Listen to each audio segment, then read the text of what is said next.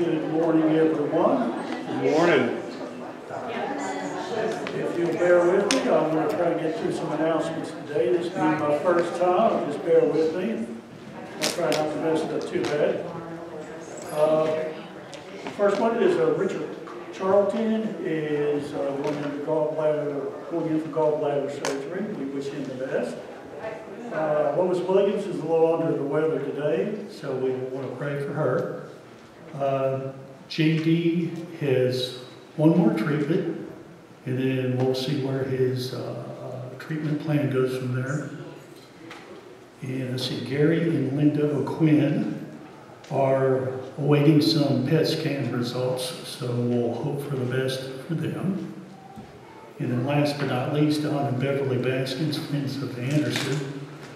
There has been a diagnosis of cancer in the family. They are getting a PET scan and will await the results there. And we hope and pray for them that it's a good outcome. And that is all I have.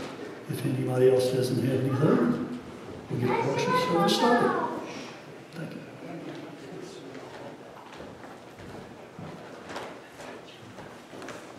Good morning. First song today is going to be I Know That My Redeemer Lives.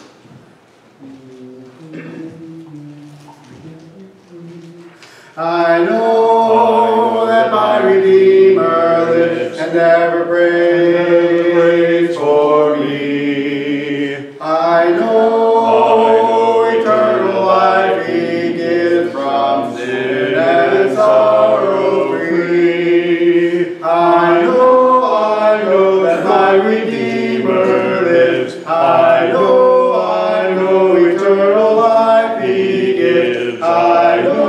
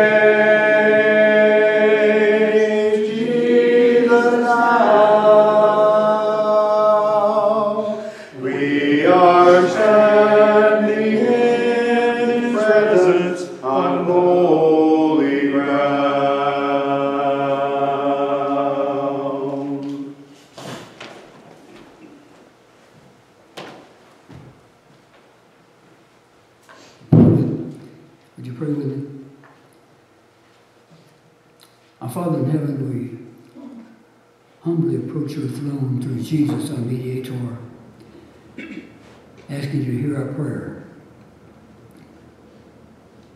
We're thankful, Father, for the measure of health that you've given us we're able to be here this morning. We're thankful for all the blessings you give us. We're thankful for Jesus who came and lived and died and made salvation available, made forgiveness of sin available, and established the church. We're so thankful for the church, Father, worldwide. We're thankful for the congregation here at Corinth. We pray that you would be with us, Father, and bless us with growth in spirit and numbers. There will be a shining light in this community. We pray for those that we have a small part in supporting throughout the world. The missionaries are working hard places. We pray, Father, that you will bless them, that their mission will be successful.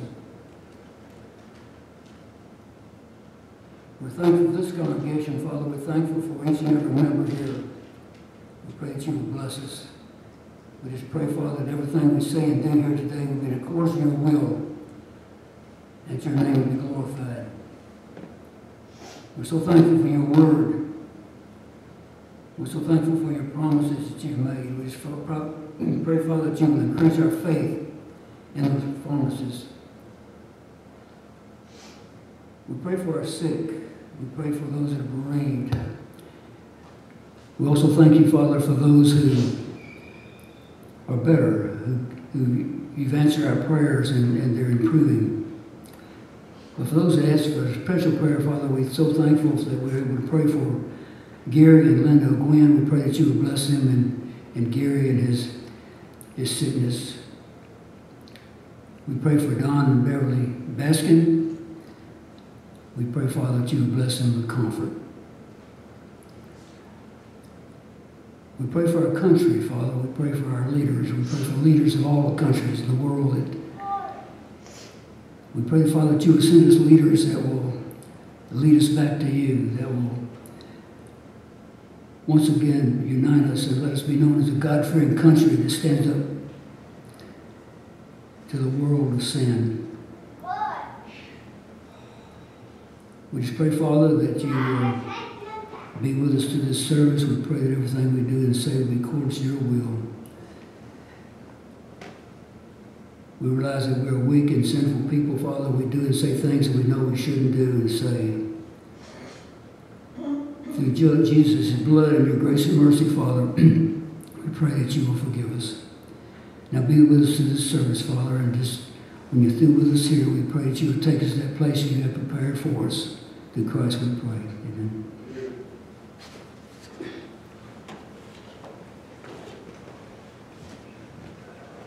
Next song is going to be Worthy Art Thou.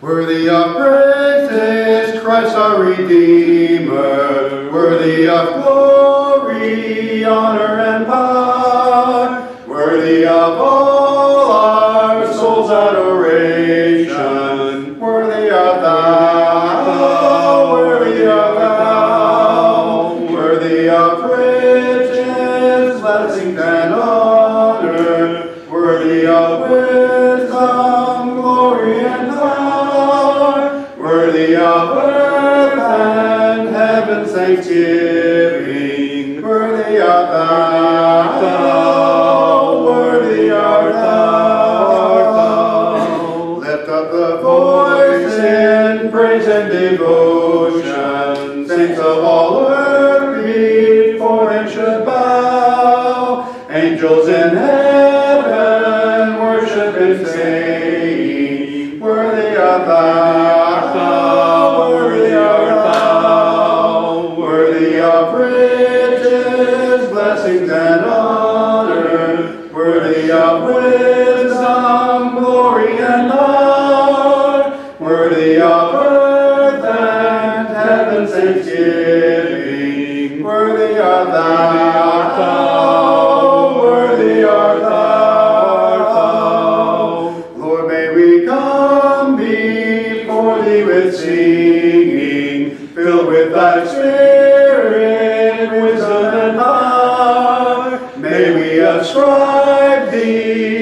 glory and honor, worthy of thou, worthy of thou, worthy of riches, blessings, and honor, worthy of wisdom, glory, and power, worthy of earth and heaven's thanksgiving, worthy art thou, worthy art thou.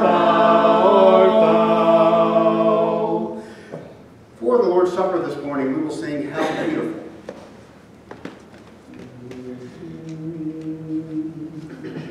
How beautiful the hands that serve the wine and the bread and the sons of the earth. How beautiful the feet that walk the long dusty roads and the hill to the cross. How beautiful,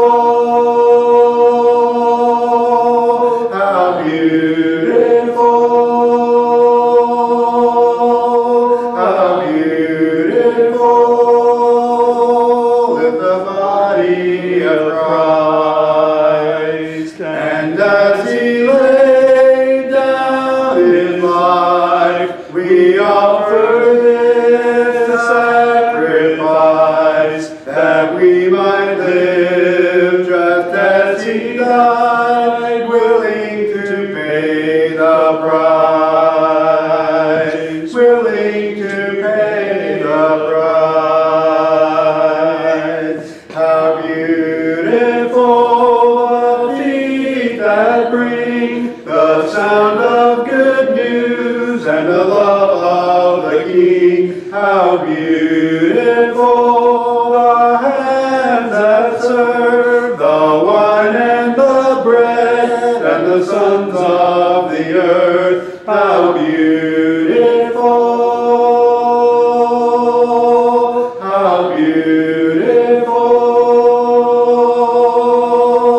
how beautiful is the body of Christ.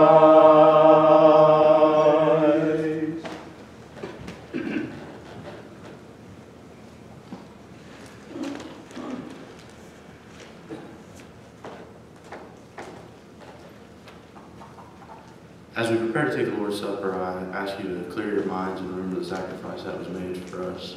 Let us give thanks for the bread.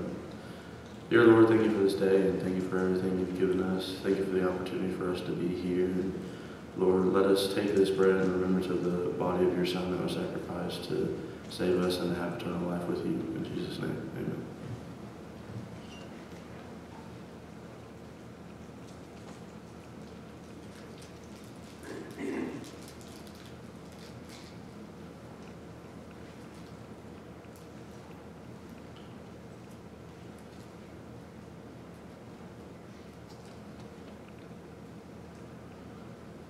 Let us give thanks for the cup.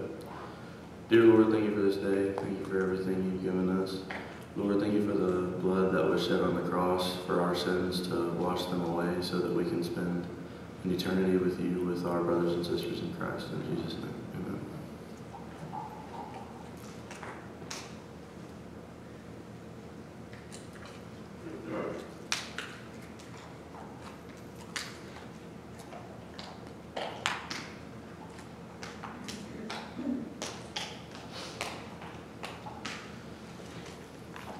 Let us give thanks for our blessings. Dear Lord, thank you for this day, and thank you for all the blessings in our life, Lord. Lord, please let us be a humble group of individuals, because we all know that our blessings come from you. Lord, there's other places who aren't as blessed as we are and have to fight to be able to serve you and worship you, Lord. Lord, I ask you for you to be with those individuals as they still fight to do your good will, just in a lot harder circumstance than we are. And let us remember how lucky that we are, that we get to be here freely and get to worship with our brothers and sisters in Christ every week, twice a week, without having to be persecuted or injured.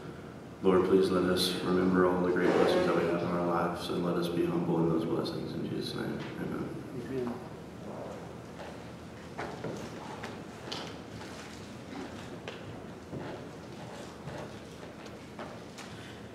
Next song will be He Loves Me.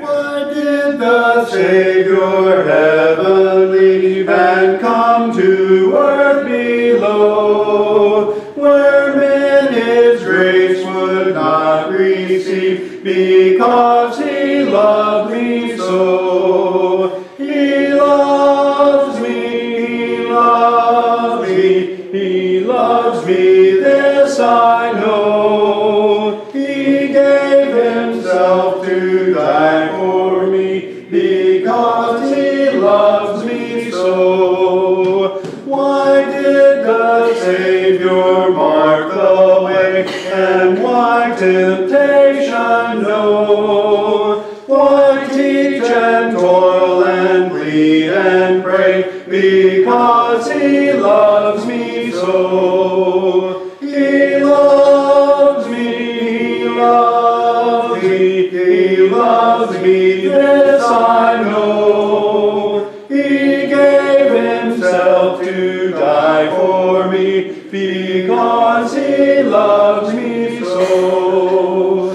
Why feel the garden's dreadful dross? Why through His trials go? Why suffer death upon the cross? Because He loves me so. He loves me, He loves me, He loves me, this I know. He gave Himself to die for me, because He loves me so. My stubborn will at last have yielded. My stubborn will at last hath yielded. I would be thine and thine alone. And this the prayer my lips are bringing. Lord, let in me Thy will be done. Sweet will of God, till fold me closer, till I am wholly lost in Thee. Sweet will of God, till fold me closer, till I am wholly lost in Thee. Thy precious will, O concrete Savior, that now embrace and compass me. All discords such my peace a river, my soul a prison bird set free. Sweet will of God, till fold me closer, till I am wholly lost in Thee. Sweet will of God, till fold me closer, till I am wholly lost in Thee. Shut in with Thee, O Lord, forever. My wayward feet no more to roam.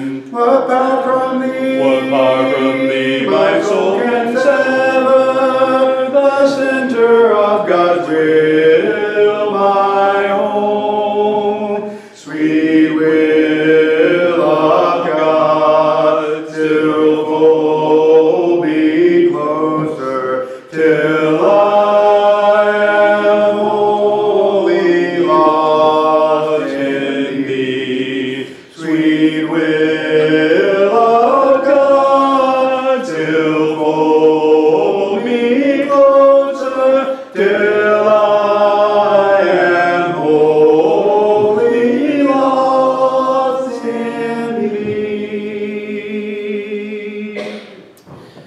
The invitation invitation song today is going to be Let Him Have His Way With Thee. If you do want to mark that in your book, it'll be number 389. Before Alan comes and gives us our lesson today, we will sing Soldiers of Christ Arise. This one is hard to sing seated, so if you would please stand with me if you're able and willing. We'll sing Soldiers of Christ Arise before Alan comes and brings our lesson.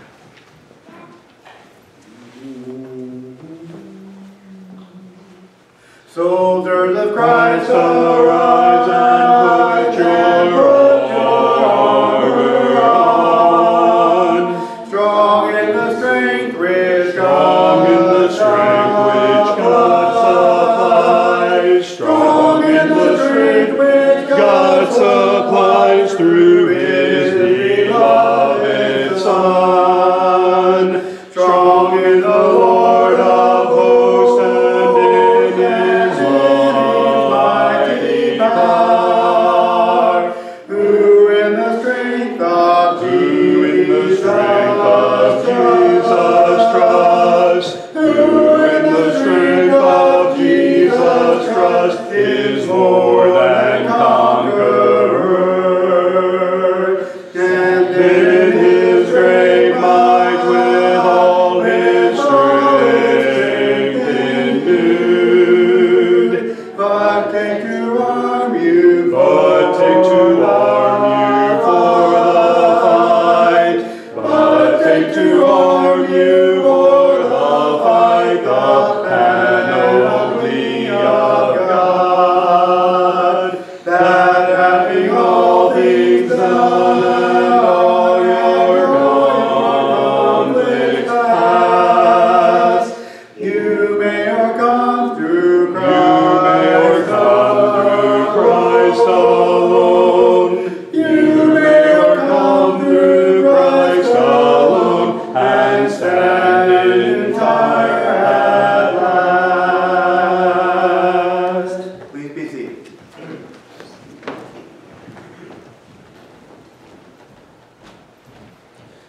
Well, as we all are aware, this is Memorial Day weekend, and weather permitting, you may have all kinds of plans for tomorrow. Maybe your plans would be like what my preferred plans would be, and that would be to just sit at home. But maybe you will have a picnic or a barbecue or something with family and friends. Maybe you'll be going out on the lake or some other activity, but it is an opportunity, a time, a day off from work. And as Carter alluded to in his prayer, we have not only God to thank for the blessings that we enjoy, but for the freedoms that we have. We also owe a debt to those who have given the ultimate sacrifice. And so it seemed appropriate, being Memorial Day weekend, that we look at a lesson from an old soldier in the Bible. This individual was not just a soldier, but this individual was an actual leader of Israel. And as we think about leaders in America who were also generals, we might think of Ulysses S. Grant, or we might think of Dwight Eisenhower as being comparable in the sense of being not only a military leader, but also a leader of the nation. And so today, we're going to go back to the Old Testament. We are going to go back to the book of Joshua. And I absolutely love the book of Joshua because chapter 1 begins with the Lord telling Joshua to be strong and courageous. The Lord tells Joshua, Moses, my servant, is dead, and Joshua was now going to take the reins of the leadership of Israel. The promised land has begun to be conquered, and Joshua is going to be the man who is going to lead that. And then in chapters 23 and 24 of Joshua, which is where we are going to be going today, we see that Joshua is old. Joshua is actually preparing to die. And Joshua wants to communicate to the nation of Israel what is on his heart. In chapter 23, he meets with the elders and leaders of Israel and has a conversation with them. And then in chapter 24, he meets with the entire nation of Israel. And so as Joshua, this faithful old soldier, this faithful old general of Israel, prepares to break camp, he wants to encourage Israel to stay the course for God. He knows that the old guard, like Moses and Joshua, are swiftly dying off, and he knows that a new generation is being raised who did not witness firsthand the miracles that this older generation had seen. This older generation had seen the plagues. This older generation had seen the manna from heaven. The older generation had seen the parting of the Red Sea. The older generation had seen the walls of Jericho crumble. And before he dies, Joshua wants to remind them of the kind of God that they serve. Our text from Joshua 23, beginning in verse 8, the Word of God tells us, "Now it came to pass a long time after the Lord had given rest to Israel from all their enemies round about, that Joshua was old, advanced in age. And Joshua called for all of Israel, for their elders, for their heads, for their judges, and for their officers, and said to them, I am old, advanced in age. You have seen all that the Lord your God has done to all these nations because of you. For the Lord your God is he who has fought for you. See, I have divided you by lot these nations that remain to be an inheritance for your tribes, from the Jordan with all the nations that I have cut off, as far as the great sea westward. And the Lord your God will expel them from before you and drive them out of your sight. So you shall possess the land as the Lord your God promised you. Therefore, be very courageous to keep and do all that is written in the book of the law of Moses, lest you turn aside from it to the right hand or to the left, and lest you go among these nations, these who remain among you. You shall not make mention of the name of their gods, nor cause anyone to swear by them. You shall not serve them, nor bow down to them, but you shall hold fast to the Lord your God, as you have done to this day." And so as we look not only at this text, but as we also look at chapter 24, there are several things that Joshua shares to the nation of Israel that I think is beneficial for the church today as well. And so we're going to start by looking at some of Joshua's concerns. As Joshua's time of departure is near, he sees some changes in the life of Israel that he does not like. And so like any good leader, he's going to address those.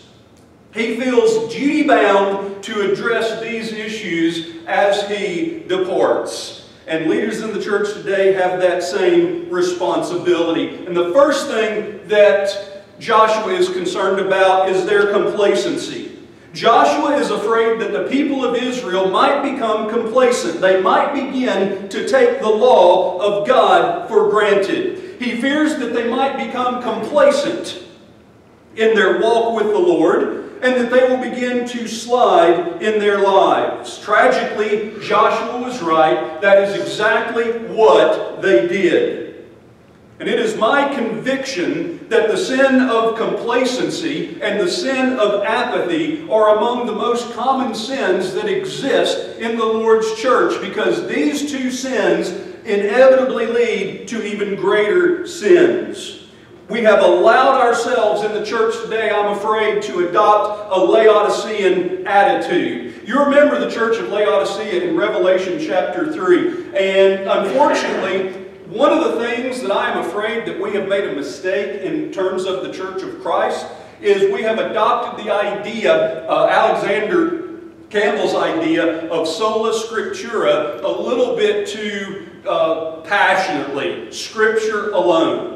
Now, I absolutely believe in Scripture alone, but I'm afraid that we have sometimes failed to understand the historical context or the cultural context, or in the example of Laodicea, the geographical context, and as a result, it has hindered our ability to fully appreciate the Word of God for what it is. And the example of Laodicea is a key example. We all know about the lukewarm church, right?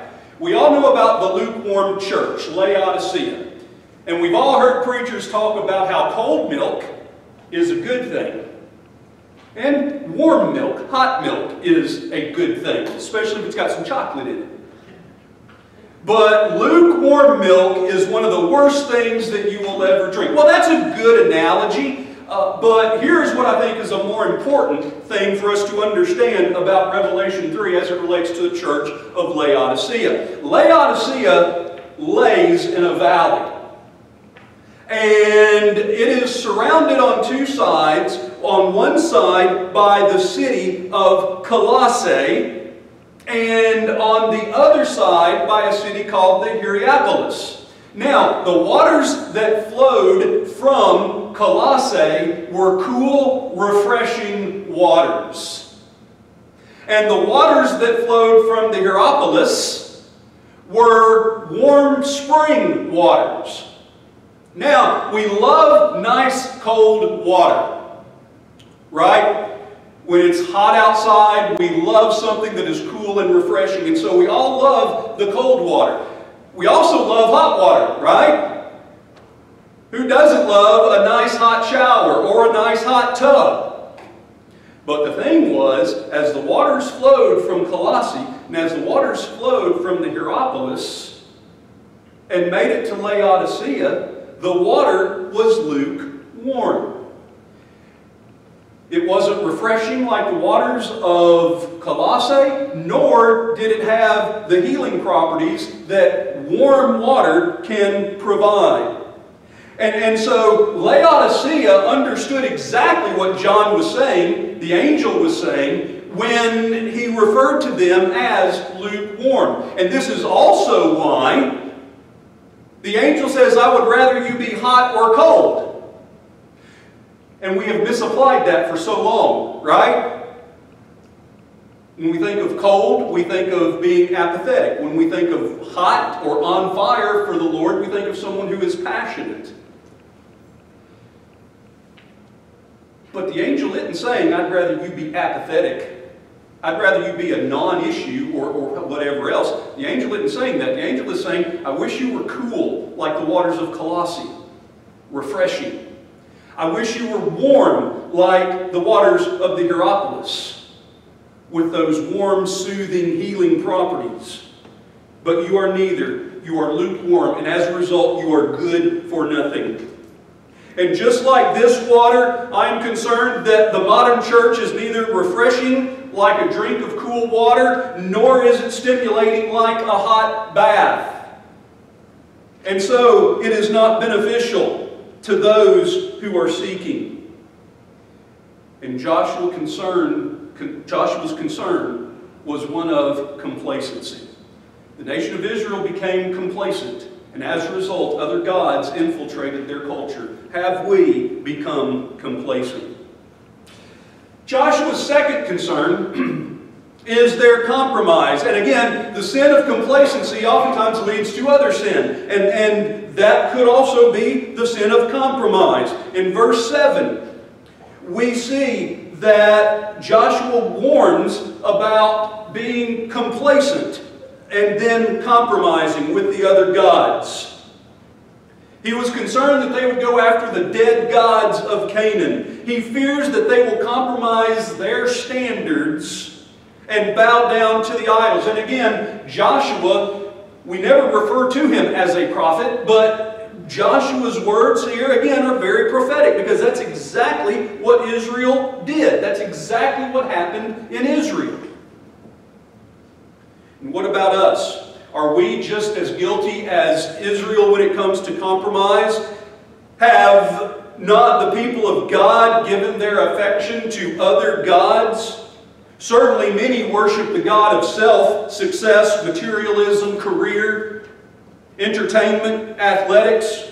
The truth is, many are guilty of compromise in their lives. We allow ourselves to indulge in activities that we know God disapproves of. All the while we smile and sing, "Oh, how I love Jesus." And it has a hollow, lukewarm feel to it, does it not? Oh, how we need to avoid the trap of compromise.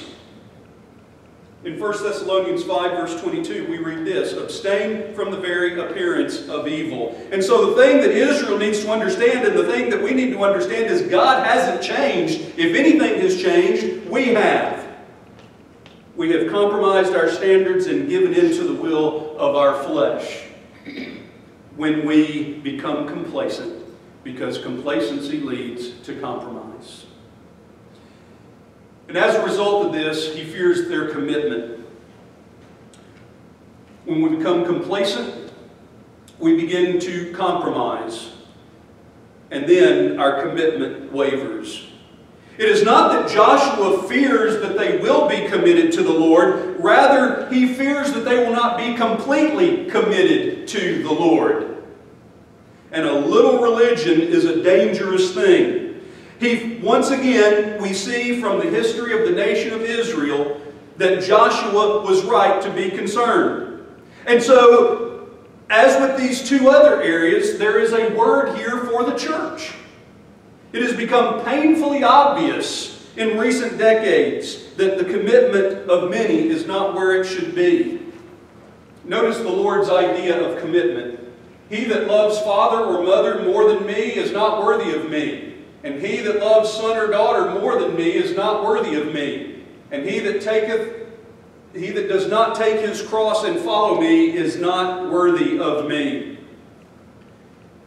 I have actually had individuals tell me that the reason that they do not attend services on a regular basis is because they are spending family time together. Well, I am absolutely in favor of families spending time together. But the problem with that statement is it flies in the face of the very statements of Jesus. Do you see what Jesus is saying? He is telling us very clearly that if He is not number one, first and foremost in our lives, then we are not worthy of Him. And so, in chapter 23 of Joshua, Joshua shares some of his concerns. And based on those concerns, Joshua issues a challenge.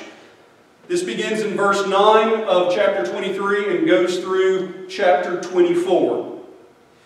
In this section, Joshua challenges the elders and the people to observe certain truths regarding God. He challenges them to look back and see what the Lord has done and is doing in their lives. And if they would just consider the Lord, Joshua believes that they are likely to live right lives. And so Joshua's first challenge, beginning in verse 9, is a challenge about the wrath of God. While there are many challenges given in these chapters, the primary idea that Joshua is trying to convey is this: if you will serve the Lord, He will bless you.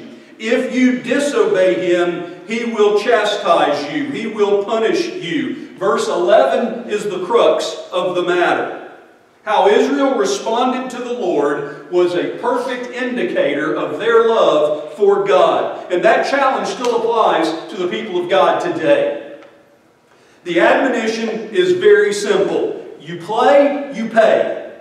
As a child of God, you have two possible ways of living your life. You can either live it within the confines of God's will and be blessed, or you can live outside the confines of God's will and be chastised. For whom the Lord loves, He chastens and scourges every son whom He receives. Hebrews 12, verse 6. In Revelation chapter 2, we see a church named Ephesus and how they had many commendable traits.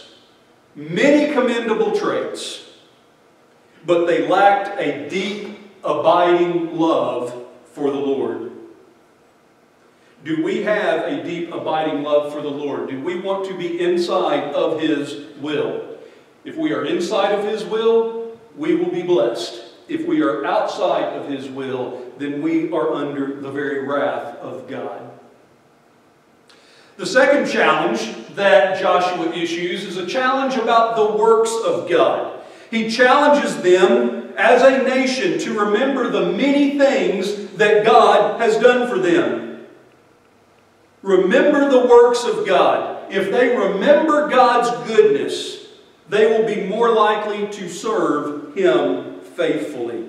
The mighty works of the Lord on their behalf should motivate us to greater service. When we stop to think about all that He has done, it should be a challenge for us to have a deeper relationship for Him. And the thing is, we'll be that way on lesser things. So why are we not that way on the bigger things? I'll give you an example. I am not inherently brand loyal. It's not that I'm not loyal, but I am also practical. I'm also practical. Like last week, we're getting 3 bids on an air conditioning unit, right? And we're going to evaluate that and make a best decision. We're not just going to say, well, we're going to use this company because we've used this company for however many years. Or we're not going to use this company just because I know this person, right? And so it's not that I'm not brand loyal, but I am practical about that. Well, I have become brand loyal to one thing. Bentley's air conditioning service in Lebanon. And here's why I became brand loyal. My air conditioning unit has gone out 4 times since I have owned a house. 4 times. And every single time, no exception, it goes out at 4 o'clock on a Friday. Every single time. And so when Angie and I bought our house in Lebanon, I move in. And you know what happens at 4 o'clock on Friday? The air conditioning goes out. That's right. And so now I'm in the Yellow Pages looking for an air conditioning company in Lebanon. And Bentley's came out at 4 o'clock on Friday afternoon with me not being a customer. They got my air conditioning up and running. They came back out the next day to actually fix it and didn't even charge me a weekend fee.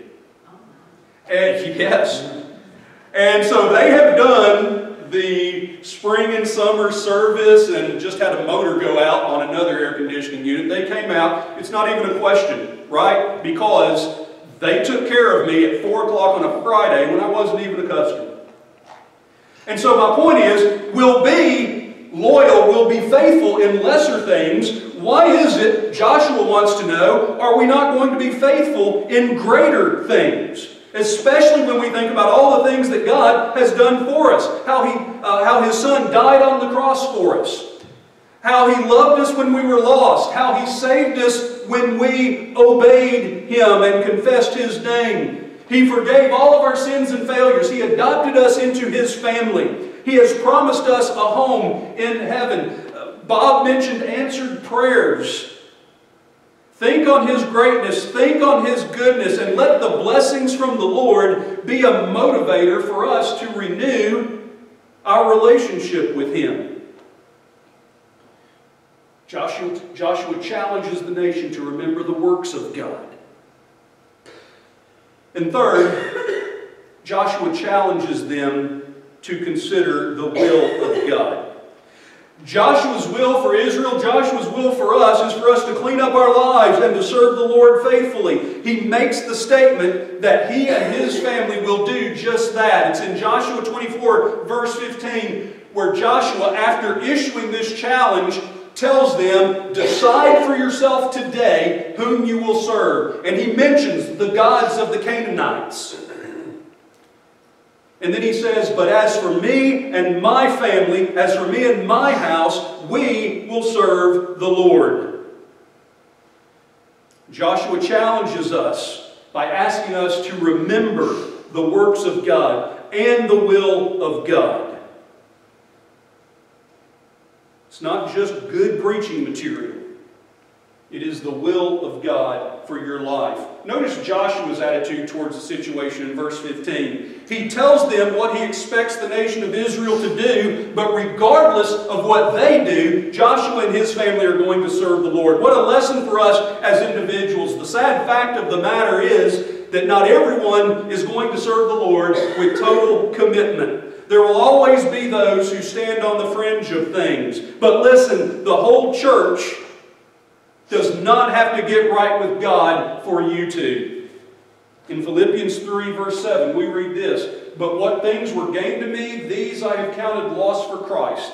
Yet indeed I also count all things for loss, for the excellence of the knowledge of Christ Jesus my Lord, for whom I have suffered the loss of all things, and count them but rubbish, that I may gain Christ." There may be those who will laugh at you, mock at you, walk away from you because of your godly commitment. Paul says it is worth it. And so Joshua shares with us a covenant. Shares with the people a covenant and shares with us a covenant. As his last official act, as the leader of Israel, Joshua leads them into a renewal of their covenant with the Lord. And this covenant involved several stones. First of all, it involved a great stone. Before Joshua dies, he erects a great stone as a monument to the fact that the people had sworn an oath to follow the Lord. And so whenever they would pass by this rock, whenever they would pass by this memorial stone, they would be reminded that they had sworn to follow the Lord. Whenever they passed by that place, they would remember their oath and be certain that their lives were pleasing to the Lord. Now, we do not erect stones today to memorialize our oaths to the Lord, but still, we ought to remember them. Do you remember the day that you confessed Jesus as the Christ and were baptized into Him? Did you promise the Lord that you would faithfully serve Him all the days of your life? Have you forgotten that promise? Maybe you've not forgotten the promise, but you've been living like you've forgotten it. And if you have, rest assured that you may have forgotten about it, but the Lord hasn't. And as the author of Ecclesiastes says, "When you make a vow to God, do not delay to pay it, for He has no pleasure in fools. Pay what you have vowed. Better not to vow than to vow and not pay." And so Joshua's covenant involved a great stone, a stone of remembrance. It also involved some gravestones. This book actually closes with 3 funerals. The first is the gravestone of faithfulness, beginning in verse 29. The first gravestone mentioned is that of Joshua himself. His tombstone spoke about the faithfulness of God to His people. This is the grave of faithfulness that God has used this man Joshua to bring these people into the promised land. Joshua himself is evidence of the faithfulness of God. And those who serve the Lord soon learn that God is faithful. He will keep His word. He will keep His promises to you. Romans 4 verse 21, Paul says this, "Being fully convinced that what He has promised, He was able to perform." It also, in this chapter, provides us with the gravestone of fulfillment. The second gravestone that was mentioned belonged to a man who had died many centuries before in the land of Egypt. This is the grave of fulfillment. While Joseph was on his deathbed, he made the following prediction. Joseph said to his brethren, "I die, and God will surely visit you and bring you out of this land into the land that He swore to Abraham, to Isaac, and to Jacob." And Joseph took an oath of the children of Israel, saying, "God will surely visit you, and you shall carry up my bones from here." So Joshua died being 110 years old, and they embalmed him, and he was put in a coffin in Egypt. But Joseph did not stay in Egypt. Joseph is an example of the fulfillment of God's promises. Several hundred years later, a grave is dug, a coffin is lowered, and a body is placed into the ground, a promise that was made hundreds of years prior. And I can almost imagine that if you listened very carefully to the grave of Joseph, after it was buried there, that you might have heard an old pile of bones not coming to life, as in Ezekiel's valley of dry bones, but that of a soft sigh saying, I told you so. The lesson here is that we serve a God who is able to make that which seems impossible a reality for His children. Now to Him who is able to do exceedingly abundantly above all that we ask or think, according to His power that works in us, to Him be glory in the church. Ephesians 3, verse 20. And then third and finally, it involved the gravestone of finality. The last gravestone marks the grave of Eleazar. He was the son of Aaron, the first high priest. His grave is the grave of finality. The death of Eleazar marks the changing of the guard in Israel. All the old-timers are gone. All those who came out of Egypt and out of the wilderness have now passed from the scene. As exciting and as powerful Joshua's message in chapter 23 and 24 of Joshua are, these two chapters are some of the saddest in the entire Bible. We have an entire generation that is gone. And we are faced with that exact same situation in this country today, as the number of those who were part of the greatest generation, who fought a world war and won, who came home and built our nation's infrastructure, they are rapidly disappearing. As the book of Joshua ends, that great generation who endured slavery in Egypt, who saw the mighty works of God, and who were the foot soldiers in inheriting the promised land. As the book of Joshua ends, they're all gone. Now it's time for a new generation to pick up the mantle of service and commitment and dedication to the Lord. It is sad when the old soldiers of Jesus pass from the scene. We have seen in our own lives those who have and gone home. Their presence, their gifts are still missed by the church. It's an even greater shame when those who are left behind do not pick up the mantle that has been left and carry on for the Lord. Israel turns to idols after the death of these great leaders. Likewise, the modern church oftentimes and even today is walking away from the ancient paths that have been laid down by those who have gone before.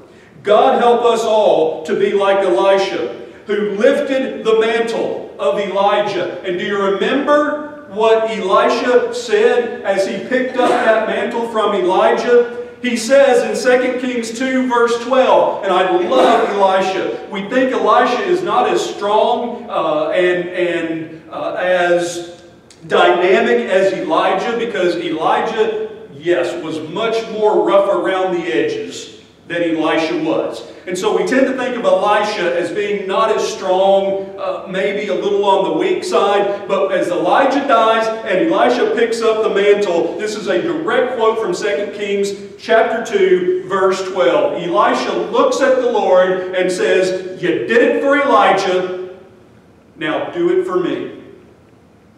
Thank God for men like Elisha who are willing to pick up the mantle and continue to be the torch bearer.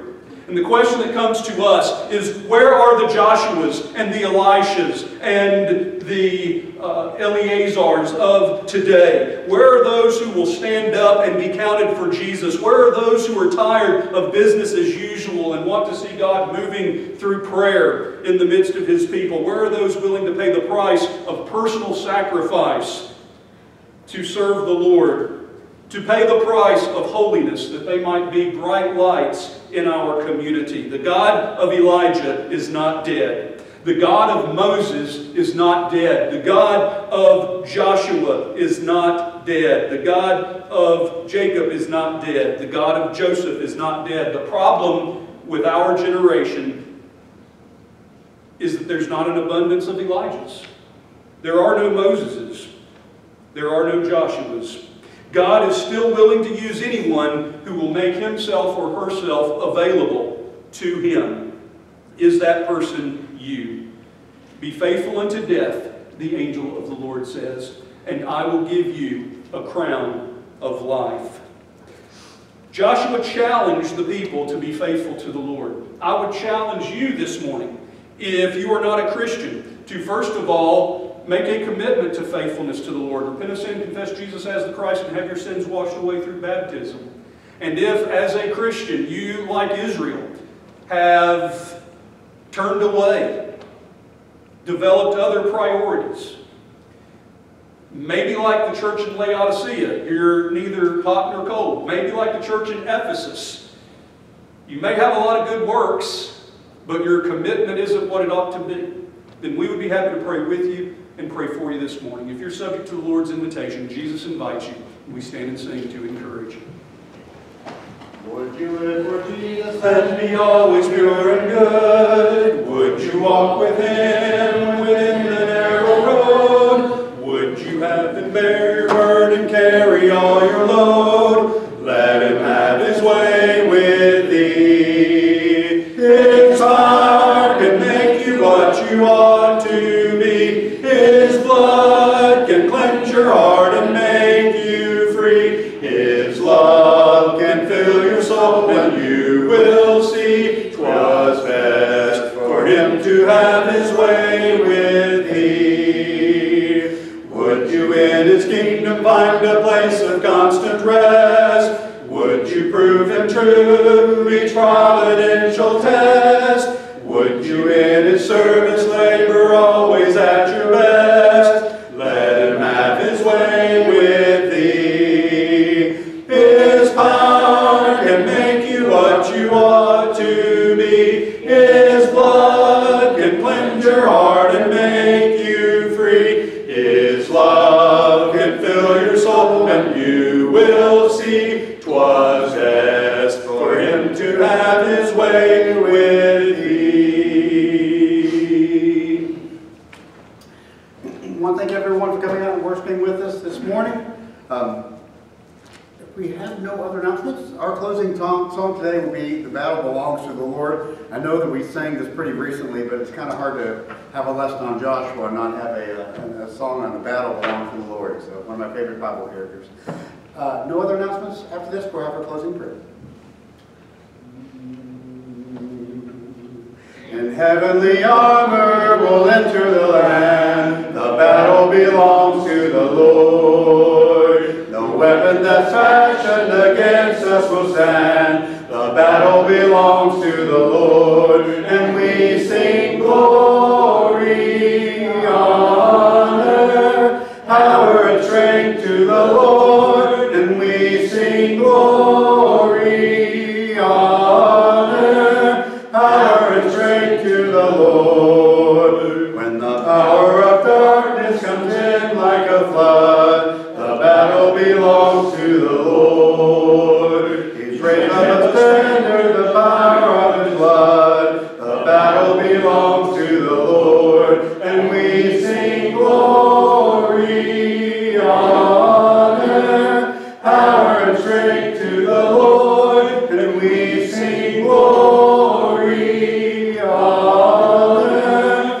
power and strength to the Lord. When your enemy presses and hard, do not fear. The battle belongs to the Lord. Take courage, my friend, your redemption is near. The battle belongs to the Lord. And we sing glory, honor, power and strength to the Lord. And we sing glory, honor, power and strength to the Lord. And we sing glory, honor, power and strength to the Lord. And we sing glory, honor, power and strength to the Lord.